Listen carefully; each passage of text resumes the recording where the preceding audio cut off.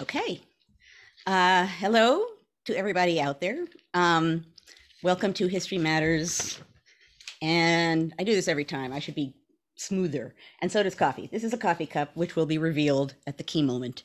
Um, this week, as advertised, we're going to be talking about the filibuster. And we're going to be talking about, first of all, what it really is, what it's for, like what good is the filibuster. I almost named this session that, like, why the filibuster. So we'll be talking about that and how it's changed over time, because I think, like so many words in political debate these days, it's getting tossed all over the place and people aren't really thinking about what it means, and definitely not what the history is. So even I, like, in doing my deep dive to get ready for this discussion, found out a lot more about it that I didn't even know before. However, before we plunge into talking about the filibuster, I turn to my partner in crime, Matt, who will explain the rules of the game. And good morning, everybody. Thanks for coming. Excuse me. Rules of the game are as follows. We like you to use chat to engage in conversation and frivolity and all great things associated with the program. We just ask that you please keep it family friendly and germane to the conversation to the best of your ability, but please do use chat. However, if you do have questions for Joanne, we will do our Q&A here in a few minutes. If you do have questions for Joanne, make sure you put those in Q&A. That's where it's a lot easier for us to make sure we get to as many questions as we can from the Q&A section. A reminder, because Tom's not here, is that if you do choose to use chat, please make sure to select all attendees and panelists, so it's not just going to Joanne and myself, and it's going to everybody. And as always, if you do like what we do here at the National Council for History Education, please visit us on the web at www.ncheteach.org and check out all the content. We have some lots of new content popping up on the website right now. Everything we have a new video section which we're adding in, Cool. and eventually podcast, but right now it's just videos. We have two series, both one's called In Service of History Education, which we're dubbing History Education TED Talks is the best way to put it. We have two up so far. Cool. And then we also have From Our Vault, where we select things from programs that maybe folks are not a part of. And we have one up from our LEAD program, which is a program that we do with Osceola County teachers through the Department of Education. So check that out. We also, of course, have lots of other content up there, including the link for the Sarah Vowell talk. If you happen to miss the Sarah Vowell talk on Wednesday, she was wonderful. It was a really, really good time. Leanne Potter, our moderator, was terrific. So definitely check that out. That's in our webinar archive section. And then last thing I want to, of course, mention is that we do have our conference coming up in just a few weeks now, starting on April 8th to the 11th. If you have not signed up, you should definitely do so. It is a fantastic opportunity to hear from colleagues and historians. We have great keynotes this year. We have great virtual field trips this year. And then, of course, we do have our wonderful fundraiser, which we want to mention here, which is History Matters and So Do Cocktails. Joanne and I are scrubbing the cookbooks from the past to find the best historical drinks available. I will find one. We will find something appropriate for the conversation, and it should be a wonderful time. And that is going to be our 1-year anniversary to the show. That's amazing. And we will do something celebratory also during our regular slot. Yeah. But that is kind of an extra bonus celebration of the fact that we will have been doing this a year. Yeah, it's going to be really fantastic. So come check us out. You don't need to attend the conference to go to that. So tickets, I think, are $8 and $12. So $8 if you're going to the conference, $12 if you're not. And we encourage everybody to come by. And yes, bring your Fresca. So Fresca, right. Acceptable. I'll turn it back over to Joanne for our conversation today. Excellent. And I will point out the fact, you might not be able to hear him yet, but Newbie the rescue parakeet is quietly oodling off. He suddenly became happy, Matt, when you began speaking. So that's for you. Okay, so we're going to talk about the filibuster, which is being talked about all the time these days. often without much context, often without much explanation. So that's really what I want to do this morning, is that. Let me move this here for a moment. Hang on a sec, folks. There we go. Okay, that'll be better. Okay, so and I think when you say filibuster, probably what most people think, or certainly is what pops into my head, is Mr. Smith goes to Washington and the famous Jimmy Stewart scene where he's doing a filibuster and he's speaking, I think, for 24 hours, hour after hour after hour, and sweating in his shirt sleeves, and it's dramatic and filibuster, right? And I think Wendy Davis in 2013, Senator Wendy Davis of Texas, when she did what I think was a 13-hour filibuster against an anti-abortion bill, wearing her famous pink sneakers. Again, that's sort of in the Mr. Smith mold. And I didn't necessarily remember this one, but it deserves mention because of the number of hours involved. In 2016, actually, my Senator, Chris Murphy, did a filibuster on a gun control bill that was proposing background checks and not giving guns to people on government watch lists for being a suspected terrorist. I'm not going to comment on that, but he stood up to defend that, and it just under 15 hours that he managed that filibuster. So that's our image. Is, you know, certainly it's my image, and I think it's probably the popular image of people holding forth as long as they can possibly hold forth, and then when they collapse, the filibuster ends. But that's not all that it is, and particularly nowadays, it's more complicated than that. But before we plunge into that, I want to mention just a few things about the Senate that are worth knowing, because they're going to explain in part why the filibuster has the power that it does. So in the Senate, first of all, everyone has the right to be heard. Every senator has the right to be heard. They don't all, I mean, obviously they still need to compete to get attention to speak, but they all deserve the right to speak. And until everyone who wants to speak is recognized, typically you can't vote. In 1917, they switched the rules up, but you still need a lot of people to shut someone down in the Senate from debating. Senators, generally speaking, can't be interrupted without their consent in some way. They can speak only once on a single question, but they have unlimited debate, basically. They can talk, say what they want as long as they want, and that was deliberate, right? Partly deliberate from a constitutional kind of structural way of thinking.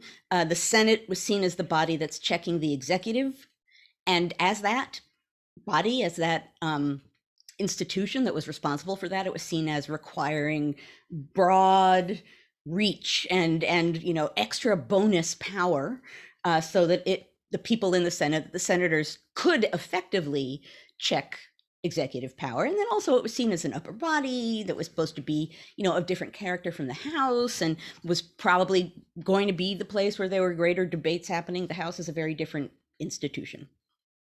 So all of those things are true. Given all of those things, filibusters, what I just said, filibusters can work. They can, but the main point of a filibuster, and this is what I'm going to come back to, because it's not just speaking as long as you can speak. Filibuster really is just about, and this is obvious, delaying. It's obstruction. That is what a filibuster is for. It's delaying action on a bill. It's delaying voting. It's delaying something by using parliamentary tools. And that's something I wrote about a lot in my most recent book, was rules as weapons, right? And that's, in one way or another, that's been something that has been happening aggressively since the early 19th century, but in some ways or another always. But it's really the early 19th century when people figured out, we know how to do this better now. And I'm going to mention the first filibuster in a moment, which was in 1837, which tells you about the moment when people really figured out the fine art of obstruction. But at any rate, that's what it's about. It's about delay. And not surprisingly, and it's one of the things that supports it, and it's something that people yell when discussion is had of eliminating it, it's a tool of the minority. So if there's a majority that wants something, a minority can block things using the filibuster. And that's, you know, the sort of righteous minority rights, that people come up with. And that has a power to it, which I'll come back to as well, as to one of the reasons why people think twice about abolishing the filibuster. But I also want to talk, before we get into the dirty, nasty details, about where it basically comes from. It does not date back, and actually it's not in the Constitution, does not date back to the founding. The person most responsible for it, and it was basically created by accident. This somehow is delicious. Aaron Burr. Aaron Burr gave us the filibuster, not on purpose. Apparently, when he was vice president, he was presiding over the Senate. There is a thing that you could do in the Senate, call the previous question, which was the way that a majority could halt debate. They could say, I call the previous question. And then you immediately basically had to check in and take a vote on whatever was under debate, and it cut off debate.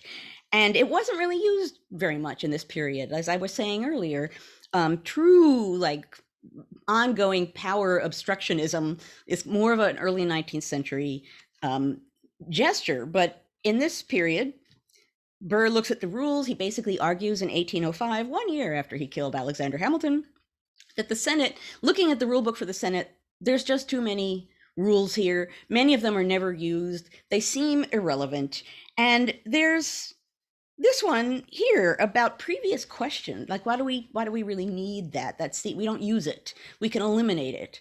And there wasn't really allowed protest, but in eliminating it, that opened the door for really aggressive filibustering, which doesn't happen, poof, in 1805, but that opening, that gap, is what allows really aggressive filibustering into the Senate. So it's possible. It's not common.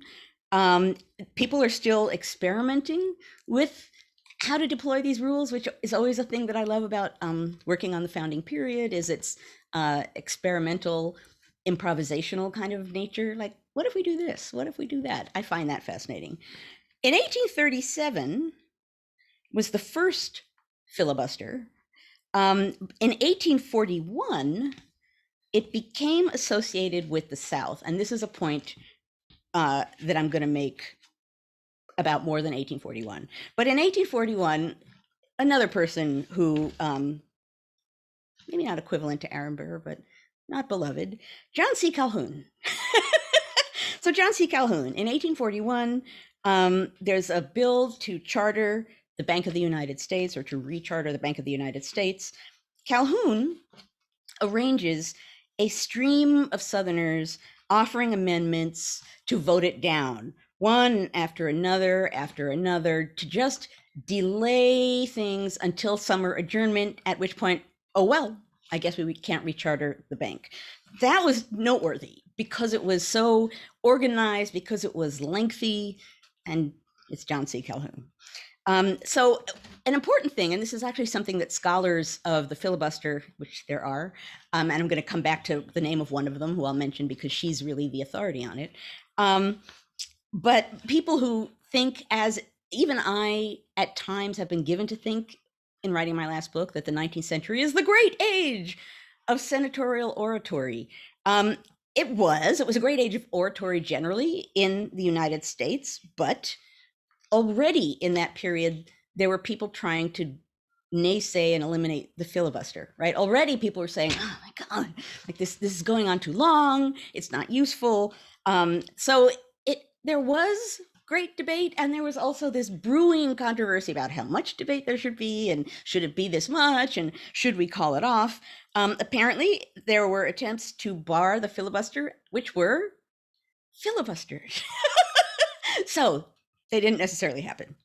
However, and this gets back to my previous point about the South, a notorious period for aggressive use of the filibuster has to do with the civil rights debate in the United States in the 1950s, 1960s, when Southern senators basically used the filibuster to block civil rights bills, right? Which makes perfect sense. So it kind of gets a Southern conservative tradition. There kind of ends up being seen as a Southern conservative tradition. And that's true. Again, Calhoun kind of sets it off, and that undercurrent continues. By the 1880s, going back for a moment, almost every Congress had at least one bout of obstructionism. But given what I just said about Southerners, civil rights acts, by the 1970s, things were getting filibustered quite a bit. And they came up with what do I want to call this? A sort of understanding, a revision to the way that the filibuster proceeded. It was decided that if you made it known that a bill was likely to be filibustered, then the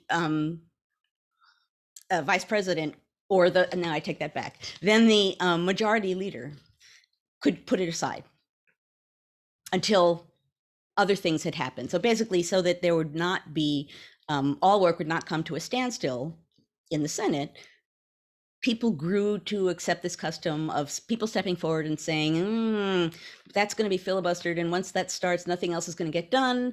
And so this custom evolved, like saying, oh, this is likely to be filibustered. I, as the majority leader in the Senate, will put it aside and we'll do other things. And then we'll deal with the fact with the filibuster. I'm sorry, guys. I have not had enough coffee this morning. Filibuster. We might have to work on revising the term. At any rate, now there are many ways to filibuster. As I suggested at the outset, it's not just Mr. Smith goes to Washington. There are silent filibusters. As I just suggested, when people kind of suggest there's going to be a filibuster, and that kind of silent filibuster means something is set aside. Mitch McConnell, this is no surprise, has used that more than anyone before him, and basically using proceduralism and this kind of genteel rhetoric of Southern resistance to really hold power in the Senate and sway what gets considered and what doesn't get considered. And just to give you a sense of numbers here, between 1969 and 1970, there were 6 filibusters. Between 2018 and 2019, there were 168. Between 2019 and 2020, 1 year later, there were 298 such filibustering moments. So it's booming strong, and Mitch McConnell is a big force behind really getting the filibuster to be used more aggressively than ever in this kind of silent, well, we're not going to consider it because it's going to be filibustered way. Now, this brings us to an obvious question. Why not just eliminate the filibuster, right? If it's in the way, why not eliminate it? And there are a few reasons that people tend to use. One of them I mentioned already earlier.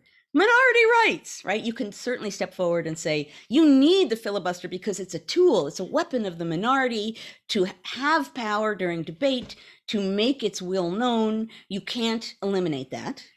Along with that goes but what happens if logic of eliminating the filibuster. So you do something now while you're not in power, and then when you are in power, the minority uses it against you. So eliminating the filibuster has consequences, and those consequences inevitably are going to be turned against you. So that's part of the logic. And actually, this is an example of that. In 2013, there was a revision made to the filibuster, and this is worth noting because it means that can happen, right? There was a revision made that said judicial nominations will be exempt from the filibuster, right? And that was allowed to happen. It was Democrats who made that revision. Later, it was Republicans who have been using it to deal with judicial nominations, push them through. Well, you can't filibuster this person. So there's a flip already in from party to party and how it's being used. Another reason why people don't want to eliminate the filibuster is, we've heard people talk about the nuclear option. And one of the reasons why they choose that word and have used it in the past to refer to this kind of a change in congressional rules, the nuclear part of it isn't in the use of it. The nuclear part of it is in the reaction. So it's a nuclear bomb because you do this and there will be an explosion on the other side. And then we're just going to be focused on this. It's going to be a big mess. It's going to make things even worse. So there are all of these reasons why people press against eliminating the filibuster. I think a lot of them have to do with fear of what happens when the roles switch of who's in power and who's out of power. We are seeing now some talk of reform. People talking about, as with the nominee revision, right, that maybe there are ways we can tweak it so that it can be used but can't be as effective. It's trickier than it might seem. It's easy to say abolish it, but in the researching that I was doing last night and this morning about this, there are very logical reasons that are frustrating but logical as to why eliminating it might be detrimental. Now, that said, a counter argument is that eliminating it just makes things more democratic, right? And the fact of the matter is, there actually was initially a filibuster in the House, which was eliminated, partly by the famous Speaker of the House, Thomas Reed, who I got to find his quote here. He has a great quote. He hated it, right? And he was a brilliant maneuverer and reviser of the rules of the House. So around 1890, when he's talking about the filibuster, he says, quote, "I made up my mind that if political life consisted of sitting helplessly in the speaker's chair and seeing the majority helpless to pass legislation, I had enough of it, and I was ready to step down and out." And what he does, so at that time, one way in which people were obstructing and blocking things, and in that sense delaying and filibustering, was you could say that when there was a vote, people would vote yes, people would vote no. But even if you were present, if you chose not to vote, you weren't there. So what that meant is you could have, a quorum could vanish because there are people in the room, but they essentially, by not voting, they weren't there. So Reed pulls the carpet on that, and there's a vote, and someone refuses to vote and basically says, I'm not here. And Reed says, "You saying you're not here?" Like, I see you here and I'm going to count you as here. It was a norm that allowed that to continue for so long. And the interesting thing about that moment is there wasn't a parliamentary way to rein in the speaker from saying, "You're in the room, you're here."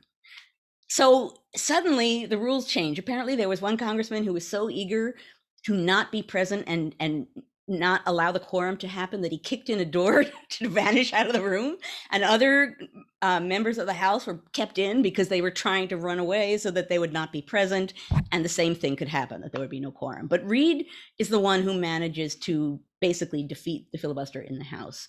The Senate, in a way, it's more characteristic of the Senate, given what the Senate is supposed to do. And as Mitch McConnell makes amply clear, or has made in the past, it's a really effective tool, and one of its most powerful props is the fact that congressional sessions end, right? So you can filibuster and filibuster and filibuster, and sometimes that means holding it off and not allowing it to be there for debate, and then a session ends. So if you could filibuster until that moment, poof, you've delayed it at least until another session. So it's parliamentary maneuvering. There's a tradition of it. There are reasons to at least think about what happens if you eliminate it. There are consequences, and then there are good things that can happen, right? I mean, there are very good things that can happen. More might get done. People will figure out other ways to practice obstructionism, but there's a big logic to the people who are saying it needs to be eliminated. But you can't argue anymore that it can't be, since it was in the House. You can't argue that it can't be reformed because it has been reformed before in the Senate. So the question is, what's right to do now in this moment? I do not have the answer to that because I am by no means a master of parliamentary rule. I just think about John Quincy Adams as the ultimate master of parliamentary rules, and he used them to full effect when he was in the House. So that bit of expertise I cannot offer you, but the context of it and the tradition of it and the background as to why it's a big deal right now, and some of the reasons why people do or don't want it to be eliminated, that's what history can tell you a lot about in the background to this moment. I'm going to stop there. I'm going to bring Matt back in. I'm actually going to now move my chat box so that I can see what you guys are saying. And I can see, yeah, moving to adjourn the House. There are all kinds of ways in which you can delay. So there is a broader obstruction custom. Okay, so Matt, welcome back. Hello. Hello. Oh, mug. Donna said it this time. Not normally, isn't it Carolee, but Donna. Yes. Okay. So I struggled this morning. Like, I do not have a filibuster appropriate mug. And I was going to go for a Hamilton mug because of his 6 hours in which during the Constitutional Convention, I thought, well, that's not quite a filibuster, but it's in that tradition. However, when I opened my cabinet, I saw this. Telling about the South. So in the broad tradition of Southerners using it to fight against civil rights bills, this is the mug. It is actually an appropriate mug. I'm vaguely proud of myself for thinking of it. And now, so those of you who might be new here, we do every week, somehow I find a mug that is appropriate to what we're talking about and reveal it after I'm done speaking. Matt has a background every week that is related to what we're talking about and is revealed at this moment. Indeed, I have seen no guesses. I thought even Joanne might have a guess at this one. Well, it looks UVA-ish. It's colonial actually. Okay. So I don't think this part of it is new. I think this was an addition, but this is it's colonial. Yeah, so this is actually I actually thought you might get it because it's in New York City. This is the Aaron Burr House. in New York City. Wow! Oh man! I thought maybe should have guessed that one. I think if I did it from the front, you probably would have gotten it. So I picked up the patio picture, which I really clever. Yeah. Yep. Oh, very clever. So this is the Aaron Burr House, who, of course, as Joanne mentioned, this. I kind of love the fact that we can blame him. Yes. I was thinking about this today. Like, can we legitimately blame Aaron Burr for really a lot of America's colonial problems?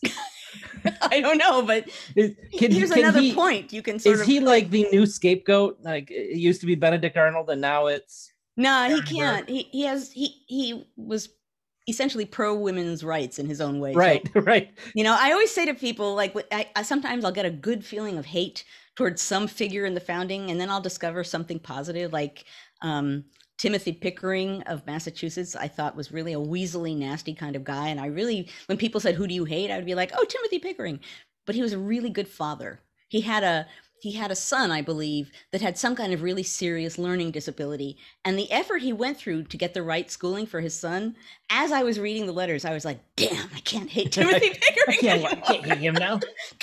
Okay. Anyway. I think what it points out, though, is that these people are really complex human beings. And we forget that in history sometimes, right? Like we like to kind of pigeonhole them as one thing or another, and in this case, you know, Aaron Burr is responsible in many ways for the filibuster, but unintentionally so, and he has a lot of other great qualities, even though he, you know, well, people will punch you for saying that, but let's I know Lin-Manuel Miranda will like unfollow me on Twitter. No, he doesn't follow me on Twitter, but but it's as a history educator, that's what I always try to convey to teachers is we need to stop this narrative of these historical figures are one thing or another. They are deeply complex. They're human beings, and that there are blobs, right? There's a founder blob. What do the founders think? Right. Yeah. What do the founders think? Oh my gosh. Yes. That should be one of our new TED Talks. Is why that's such a bad. It should be. Actually, it should be. Anyway. Okay. Anyway, moving on. Questions. Now, folks, I see 5 questions in here, and as always, my threat is alive. Not a threat, but okay. Which is Joanne will have to suffer through my questions if you don't put in your questions. So, And okay, I'm gonna start with Mary Beth's question. And Mary Beth, I'm going to tweak your question to a historical one and a current one. So her question reads, who would you say are the current masters of parliamentary procedure? So I want to tweak that to say, you've mentioned John Quincy Adams. Who else in history would you say was a master of parliamentary procedure in your estimation? And who do you think currently does it really well? Well, I mean, I am not by any means an expert on the specific maneuverings of people in Congress. I do think that Mitch McConnell, it's obvious, I mentioned it, has been doing it very effectively, frustratingly, for quite some time. And in his case, just putting things aside, right? Yeah, I see people saying Robert Byrd was a master. There have been any number of people, but not a lot of people. And so it's key to note that being a parliamentary master is not an easy thing. I mean, if so, just looking back to the period that I know better with John Quincy Adams, it's not like he was and he was in the House, but it's not like he was in a room full of people who could do what he did. As a matter of fact, the guy who's kind of the pseudo narrator of my last book, Benjamin Brown French, one of the things he describes doing, he would be up front taking notes and doing whatever he did as clerk, and people would come up to him and ask him questions about the rules. Representatives would come up to him and like, can we do this with this? Can we do that with that? Because they didn't know. And French, who'd been sitting in and watching things forever, did. So Adams, by having that knowledge, really had a weapon that most other people did not have in that way. And so you get a lot of, when people really deploy the rules with that much effectiveness, and if they're doing it effectively, it's hard to not to sort of get away from their plan. You get a lot of the congressional equivalent of why I oughta, right? Because people can't act, they're being held back.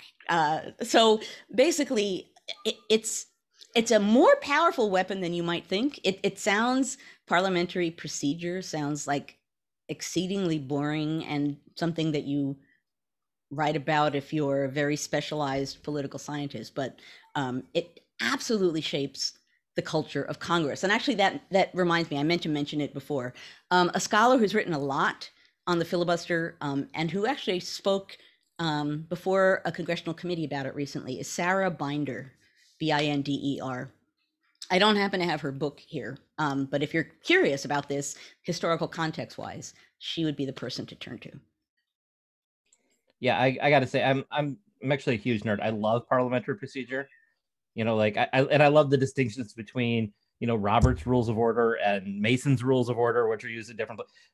So I kind of like that part of it, but well, there's a logic to it, right? I mean, yeah. Speaking, the point of having the rules and to have them regulated and written down in that way is predictability and fairness, seemingly, right? And although what I find interesting is seeing them deployed in modern bodies that are not legislative. So like Yale faculty meetings. Yeah. Yale faculty meetings deploy rules of order, right? So, do I hear a call? Do I hear a second? Madam Chair. There's like a formality, which I kind of love because it's like, it's the rules, right? It's the way you go ahead and everyone knows that that's how you proceed and people aren't talking over each other. But the first time I went to a Yale faculty meeting and saw these rules of order being imposed, I have to say it was like, it felt like the most Yale-y thing I had ever seen. I was like, wow, I don't know what I thought, but I thought it would just be a meeting. But there's a powerful logic to it. The only thing that would make that more Yale-y is if the Whiffenpoofs were there singing.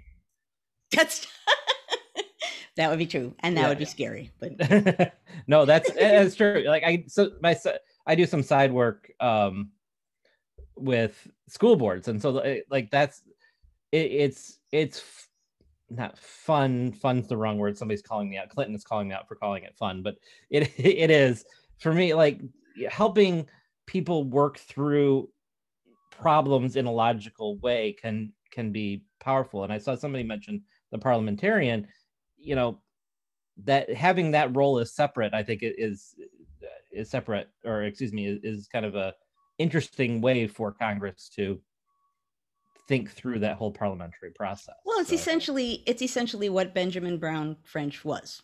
Right. He sat off to the side, he took notes, and people asked him questions about the rules, and eventually asked him to write a rule book because he was that guy. So yeah, there is a reason why, and a separate person, seemingly not in the middle of debate, might be able to be fairer. Although obviously nowadays with partisanship, it gets problematic. Yeah. Cecile wants to know what were the political ramifications after it was abolished in the House? Were laws commonly overturned or changed with shifts in power? Well, as far as I could tell, and again, I hesitated in choosing this topic because I am not a master of all facts filibustering. But as far as I could tell in the House, there were not dire consequences. There was more that got done. But again, the House is a different body with different rules, so the impact would be different. And some of the things I set out at the beginning as to the Senate and debate in the Senate would make the abolishing it different there. But in the House, there wasn't a dire outcome. And I think in a sense, it was a little bit more democratic. And I think it was a little bit more productive. I wish you could make the exact equivalent argument about the Senate, but because the fundamental rules of the Senate are so different, you can't make that direct relation between one house and the other. And I apologize for stepping away. I was like, Matt, come back. I'm here. My 3-year-old we discovered late last night does not have school today, so he's okay. in the next room. So I'm doing dad duty as we work through this today. Let's see. Okay, so Dave asks a couple great questions, and I'm going to ask the one that you probably are a little bit more familiar with, which I think would be an interesting addition to this conversation, which is, didn't the founders collectively fear direct democracy? So state legislatures and elected senators. Can you talk a little bit about that fear? And I know this idea of direct democracy does come up pretty often in the Federalist Papers, and yeah, that might be an area to talk about. Yeah, no, and it's true. It's one of the weirdnesses about Hamilton being a hero right now is that he was not particularly comfortable with democracy. So it's a little problematic. But the fact of the matter is the founders, when they thought about democracy, what they were thinking of was Athenian democracy. What they were thinking of was a pure democracy was a government in which everyone is taking part. They were okay with representative democracy, structurally speaking, but they were not comfortable with the idea of pure democracy. And many of them were not comfortable with the idea of mass ongoing interaction with the public and politics. So, when there are crowd actions, it's Hamilton actually and the Federalists who are particularly unhappy with that. One of the big things that's being debated in the 1790s is how democratic a republic is this, or should it be? And you have one side, the Federalists, that are saying not that much.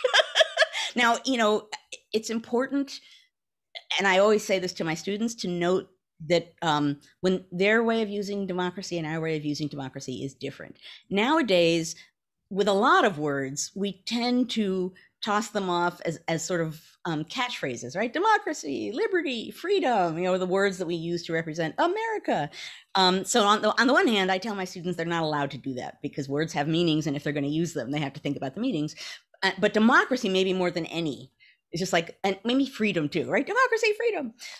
In this time period, it just wasn't that, to the point that even Jefferson worries about the power of mass democracy and what it might do. And he's kind of Mr. Democracy in his spirit for what he wants government to be. Less surprisingly, Hamilton's last letter before the duel, I think it's his last letter, not the second to last letter, is a letter in which he's sending out a warning through a friend because he hears there's talk about New England seceding from the Union under Jefferson's presidency. And Hamilton in the letter says, the foremost enemy of the republic, the thing that will destroy us, is democracy, right? That's his final statement. So it's one of many ways in which, as a historian, I can say it's not good to project back in time and assume direct parallels because they don't exist. For folks who are curious about this in a broader way, my American Revolution course is online, and the first lecture is something like Freeman's 5 rules of studying the American Revolution. And one of them is words have meanings and they meant something different back then. I think you can find that lecture if you search on Yale Open Courses, History 116, and Freeman. And it talks about a lot of things like this, things that you can't make direct parallels to when you're looking at the founding, which we all tend to, and which totally warp how we understand where we started versus what we evolved into being. I'm going to turn the conversation away. We're going to go off on a tangent here because it's an important one. Okay. Vicky asks, I'm curious about your research process as a historian. You say you aren't a filibuster expert, so how did you prepare for today? Did you automatically know what books to consult? Did you use Wikipedia? Please describe your process. This is important because and we said this famously on several episodes, like we know lots, but we don't know everything.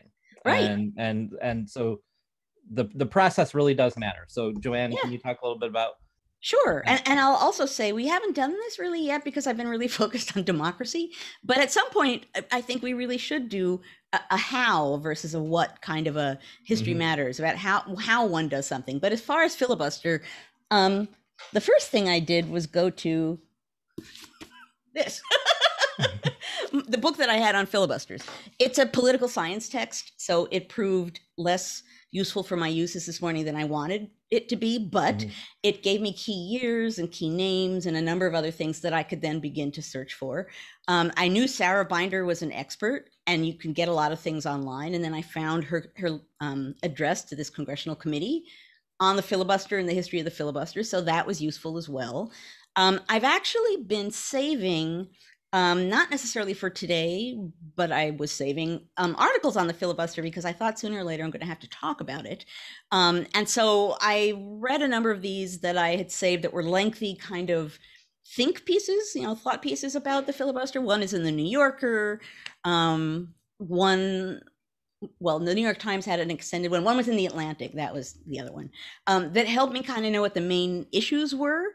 And then I searched for particular things that I knew would turn up interesting points. So for example, I know generally speaking that James Madison was very worried about the minority, the power of the minority, which is directly related to this. So I searched on, James Madison, minority rights or minority Congress or whatever to see what I could get.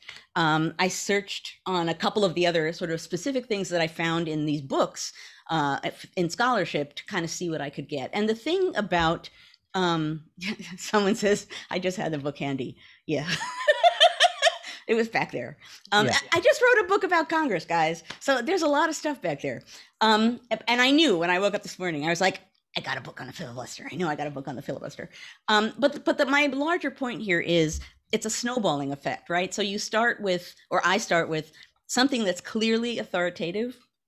So a scholarly text about whatever it is you're talking about so that you can trust, generally speaking, the facts in it, and you can glean the notes and the text partly to get a full understanding or at least a structural understanding, and partly to get a clue as to where to go further.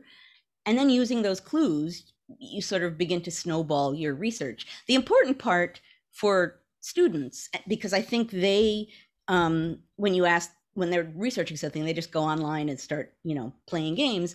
And I talk all the time about the Joe's Garage method of research, which is, they'll give me a paper and there'll be some random website. And I'll say, do you know who this person is? Is it Joe sitting in a garage? Why do I care what Joe thinks in his garage? Like, you have to think about where the information comes from. So what I just said is a great example of that, right? I start with authoritative texts. Yeah. This one was more political science-y, so it didn't give me what I wanted, and I was sort of like, ew.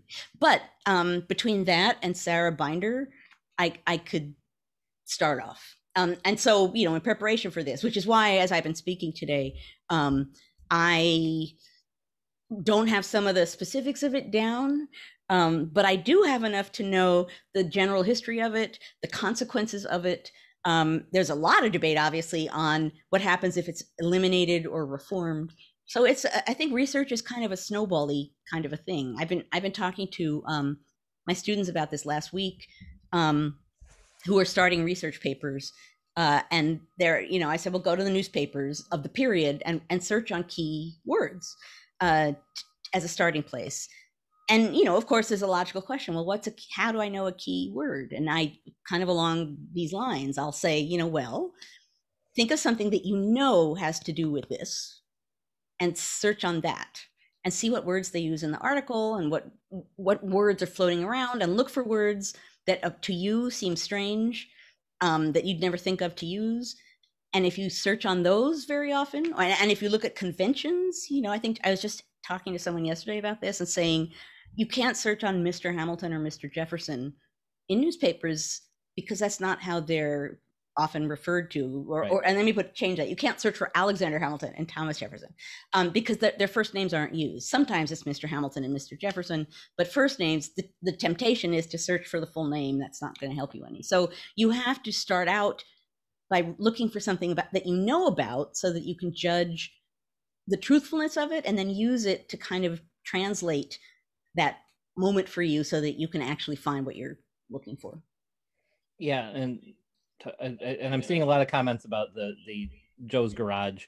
If you're one of my former students, I refer to that same phenomenon as Uncle Bob's house of internet research. Was what I think. So if you've been in one of my classes, I've said that before, but it's a very, very similar idea. But I think it's important, and if it's okay to take a 2-minute tangent here, Joanne, yeah. Just because we do have a lot of teachers that do listen in, this is a really important conversation, because when I've gone into classrooms and I work with teachers, I see this phenomenon where the teacher says, okay, research this, and they get on their little Chromebooks, but the direction is research this or research whatever.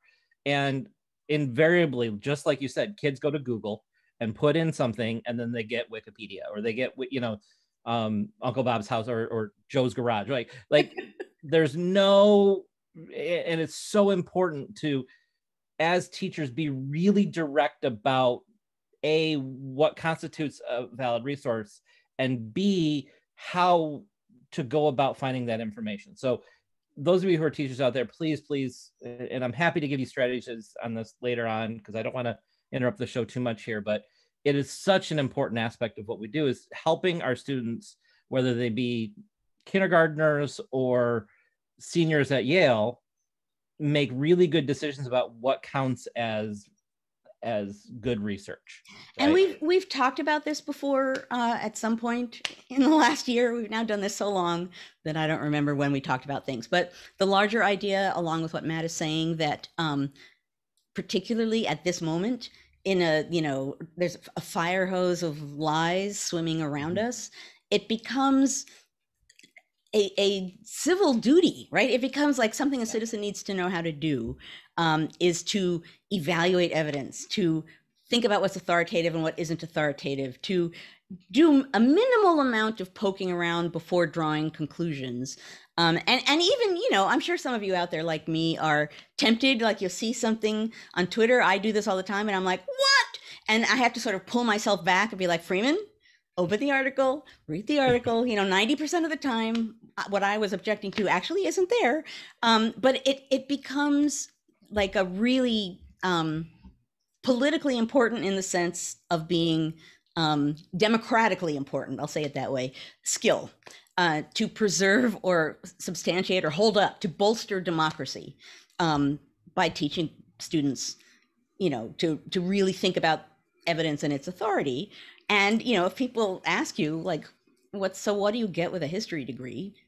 One concrete answer is, we are like the masters of teaching people how to think about evidence and how you can draw conclusions about it. And we are at a moment where that kind of expertise, off the charts necessary. So for all of these reasons, it is important. And so, that's what I did this morning by Joanne Freeman. I was like, I know something about the filibuster. I know the issues. I know these two books.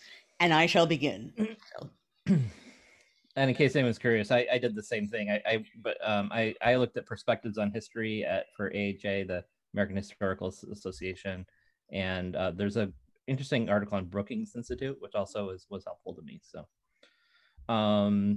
okay, let's get back to. We have about 8 minutes. Let's get to a couple more questions here. So Connie asks, getting back to our filibuster, so we get back to our more specific conversation. Yes. Connie asks, if the filibuster was created as a delaying tactic, it doesn't seem to be that anymore. It seems to be a bill killing tactic. Should that part be changed? Should there be a time limit? Should how well, I think delaying could often become killing. So I don't think those two categories are necessarily entirely separate. But I also think, and I can't speak authoritatively. Now, look for the authorities. I can't speak authoritatively about the impact of reforms at this moment along these lines. But given that, there has been reform in the past, a question is along the lines of what you're asking. Can there be a reform that makes it more delaying than killing? Is there some way to tweak it so that the kind of delaying it does is reined in? And I don't know the answer to that, but I think anything that can delay things until the end of a session becomes a killing measure. It just depends on how aggressively you're using it for that purpose, and that's something that Mitch McConnell has been doing in a really aggressive kind of fashion. So Clinton asked this really, I think it is an important question. It's a slippery slope question, which is, isn't the fear, I think he's asking, isn't the fear of changing the rules, that opportunistic changes of the rules would lead to the elimination of all the other rules? In other words, is there, and Clinton, correct me if I'm wrong in chat if I'm misrepresenting you, but I think what he's asking is, isn't that fear of the slippery slope what is sort of preventing any kind of material revision of the filibuster rules? I do think that that's a fear, right? I do think, and it's related to what I said earlier, which is, you do something now and you're not quite sure what it's going to do or how it's going to shape minority rights or whether you're going to be in the minority down the road. So I do think there's some of that. And I do think, as I was poking around this morning, one of the things I wrote down and then I just didn't bring it in because they're violated all the time now was the role of norms. Mm-hmm. As well, right? So normally speaking, there are norms and people expect certain things to be done in a certain way by a shared understanding and certain things not to be done. We're in a moment of norm breaking and have been for quite some time. But I think that's part of what you need to consider now as well, is the absence of those norms, which means, maybe there can be a total erosion of things. A couple of years ago, I went to see What the Constitution Means to Me on Broadway, and it's on one of the, I don't know if it's like Netflix or Prime or wherever it is. It's really worth seeing. But one of the things that they do towards the end of the show is have the audience vote on, and it's all about the Constitution. And at the end, they have the audience vote on whether we should keep the Constitution or get rid of the Constitution and redo it and do something different. And when I saw the show and they asked the question, I gripped the arms of my chair because part of me was like, no, it's the Constitution, right? And if you make these kind of major changes, then anarchy. The audience voted to dump the Constitution, which is interesting. And many nights they did that. But the reason I'm mentioning that is my initial impulse was, no, it will unleash someone I saw use the word domino, it will unleash crazy rampant change. But I did a public event, I don't know, a month or 2 months ago. And there's a political historian named Rachel Sheldon, who used a phrase, and I keep repeating, I mentioned it last night during my event with Heather as well. Constitutional creativity meaning that there have been moments when people have been able to be creative in the ways that they reform or shape the Constitution, not in a malicious way or necessarily a partisan way, but in a way of being willing to consider change. And we're not in that kind of a moment, and that might be better or worse. But it's worth thinking about, right? Because I do think the initial impulse, and I totally confess that that's mine, you don't mess with the rules. You don't know what's going to be unleashed. And I don't think that's always true. So I'm going to say the last question for me, which is this. Okay. Because I think it echoes what you're just talking about. And one of the sort of underlying themes of our conversation today, and a lot of what you've highlighted, is that there are these political, governmental moments throughout our history where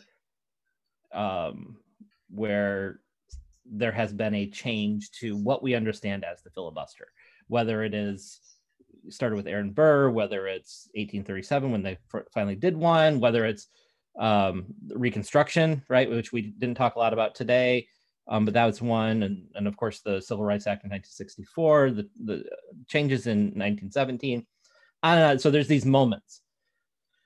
You talked about how right now we're kind of pushing back against norms and what we consider about norms. I'm wondering, do you view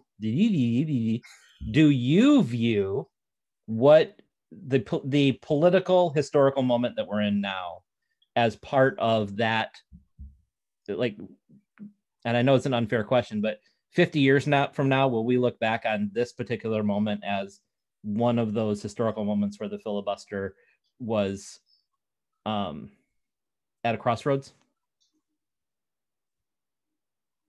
I think we don't know that yet. I knew you were going to say that. I'm trying to walk you into it a different way. But because, like I mentioned 2013, and, there have been moments where this has been debated before.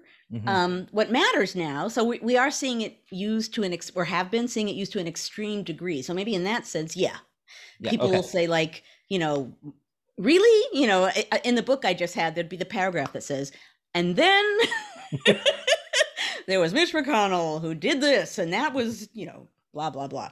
But I don't know, because, during my event last night with Heather Cox Richardson, she wanted to know, we ended by talking about whether we thought Biden was a game-changing president.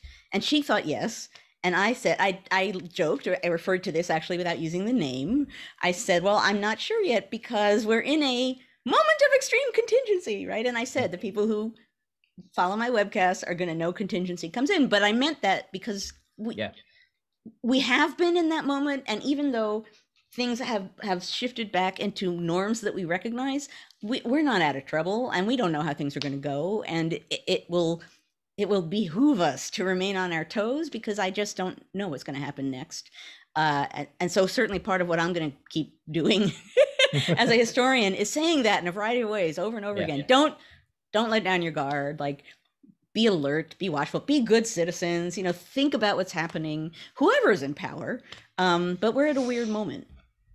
So I think that's an appropriate way to kind of end our conversation today. Do you have any final thoughts about filibuster that we haven't covered yet? It's okay to say no. I wanted to give you the opportunity before we wrap up. First. No, I guess I would only say that, and less about the filibuster than anything else. In thinking about what we talk about here on first Thursday and then Friday mornings, initially I was focused on forms of evidence and using how we look at forms of evidence to help us look at forms of evidence now, right? So what happens if you look at common people in the 18th century? Okay, what if you look at them now? Or, and I shifted over time because I began to really feel that democracy was in danger, and my topics became more focused on that. And I still think that's true. So some of my discussions will still be about that, but I also feel that it might be possible to veer a little off in a different direction from time to time, she said nervously with her fingernail clutching to her desk. But the reason why I mention that is if there are things you want to talk about that are slightly less linked to democracy, that are about evaluating evidence, or are, which actually would be related to democracy. If there are things that you're curious about that you want us to think about, as Gina said, yeah, we ain't out of the woods by far. But when I was thinking about what to talk about today, and the filibuster came to mind, I also thought, like, is there anything else that is maybe not about immediate death that we could talk about? And the fact is, yeah, so there could be. It's not, the death won't happen like in 10 minutes. So at any rate, what I'm saying in a very long, wordy way is, let Matt know, let me know, email us, tweet at us. In one way or another, if there are things you're dying to talk about, let us know, because I'd be really curious what those things are. Sherry said Newbie did not weigh in today. Yeah, no, Newbie, he just made a little chirp. He burbled at the beginning, and he made a couple of oodles when Matt was speaking. He likes male voices. But yeah, he's just been watching. He's been very quiet. I think he's still mad at me for moving him off to the side for my conversation. Look at that. There he goes. Thank you, Newbie. I much appreciate that. He was really mad at me for moving him away from me last night when I was doing the Heather event. So anyway, I will stop things there. We will now move to the after party. For those of you who are new to History Matters, what that means is that we do not record. We turn off the recording. You can just stay right here if you want to stick around for the after party, when we just have a more informal conversation.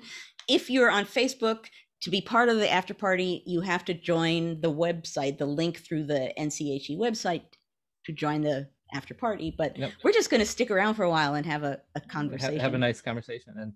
And as always, if you do like what we do here at National Council for History Education, please join us, www.ncheteach.org, or follow us on Twitter, which is @HistoryEd, or on Facebook, NC4HE, the number 4HE.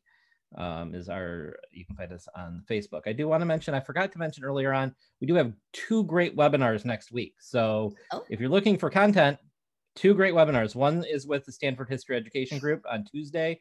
We're going to be talking about reading like a historian and using Sarah Vowell's talk as a mechanism for doing that. And we're also partnering with the Choices program to talk about the Haitian Revolution on Thursday. So either one of those are both great, and you will get resources to use in your classroom. So please join us for that. And with that, I'm going to turn off the recording, and we will enjoy the after party. Thank you guys, as always, for coming and being part of this conversation. And for those of you not sticking around for the after party, see you next week.